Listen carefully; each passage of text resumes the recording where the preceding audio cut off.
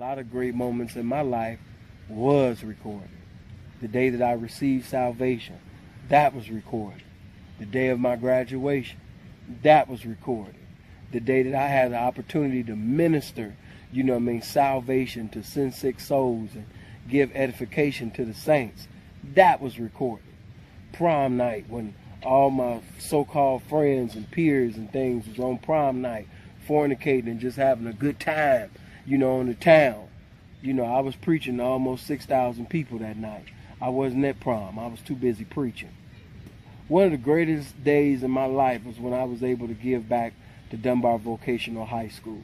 Another great day in my life was when I was able to give back, to children who have learning disabilities and behavior disorders.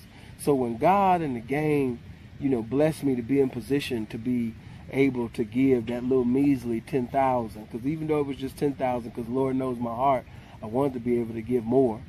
100,000 ain't enough,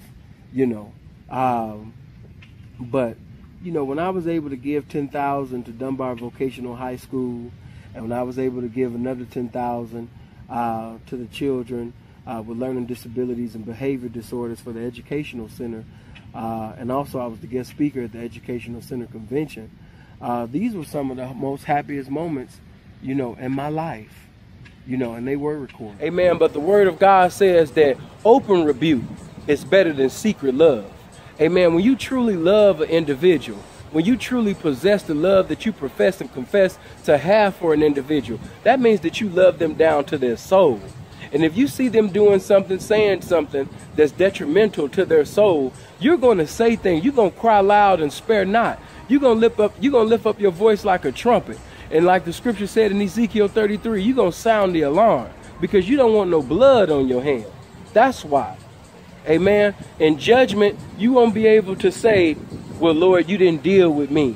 Or Lord, you didn't give me a message. Or Lord, you didn't convict me. Or I didn't feel any condemnation, because a lot of you do feel condemnation.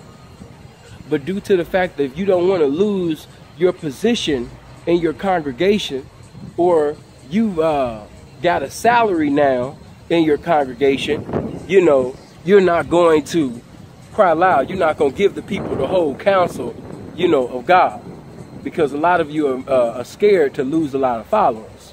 You're scared to lose your congregation. You're scared to lose your fans. I am not a righteous man. I am not a holy man. I am not a perfect man. I'm not representing a denomination. I'm not representing a religious organization.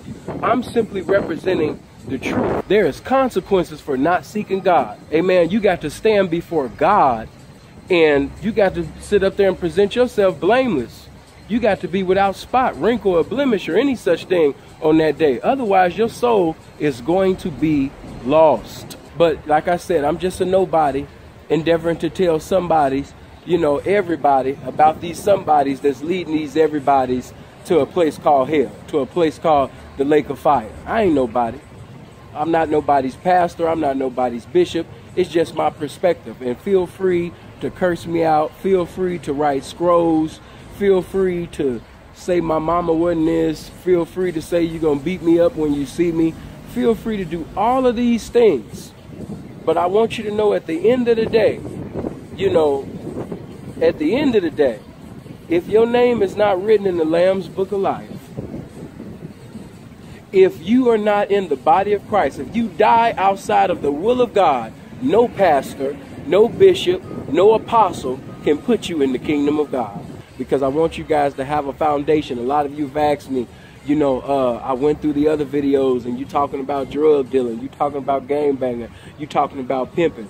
Yes, I'm an informative representative of the streets, or anything, any type of knowledge or wisdom that I could give you to give you a foundation, to give you information, whether it be about the location of the streets or whether it be about this congregation to keep you from going to the destination called hell. Any inspiration or uncommon information that I can give you to help you get to that destination called success, I'm going to give it to you, because to whom much is given, much is required. And one thing about even when a person is backslidden, or, not fellowshipping currently with God, the gifts and callings of God are without repentance. A lot of you are not going to see the definition and vision of God's true holiness until you come out of sin, that disaster that's keeping you from seeing the vision and definition of God's true holiness. As the scriptures say, in the year of King Uzziah died, I saw the Lord. A lot of you are not going to see God's truth until basically those lies are covered. God's truth cannot be established in your heart until the lies of the devil, of the enemy, is abolished in your mind. You guys be blessed. It's been beautiful. May God be glorified. May Jesus be magnified. May the saints of God be edified. And may the enemy be terrified, you know, by the irrefutable truth that I'm going to bring concerning the God's word. You saints, you pray for me. Keep my name up, Philip Gilmore, in prayer. Stay blessed. What's to come is definitely better than what's been. I hope you guys live as long as you want and never want as long as you live. Stay